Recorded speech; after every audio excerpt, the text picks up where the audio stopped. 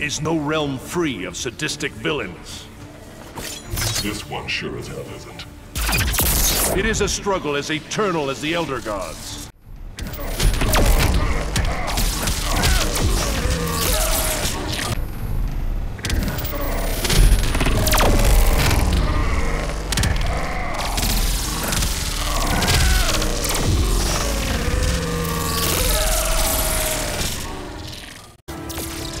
Raiden wins.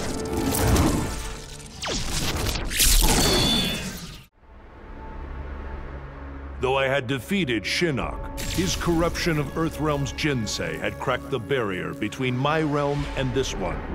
I began having visions of Brainiac's collection of this Earth. I realized that Brainiac's actions would soon destroy the barrier among all the realms. All life would be annihilated. With Brainiac dispatched, I tended the injured. His wounds too great, Kent Nelson could not be saved. But as he died, he warned me. The Armageddon I had foreseen was the design of the Lords of Order. By destroying reality, they would return the multiverse to a perfectly ordered state, obliterating chaos.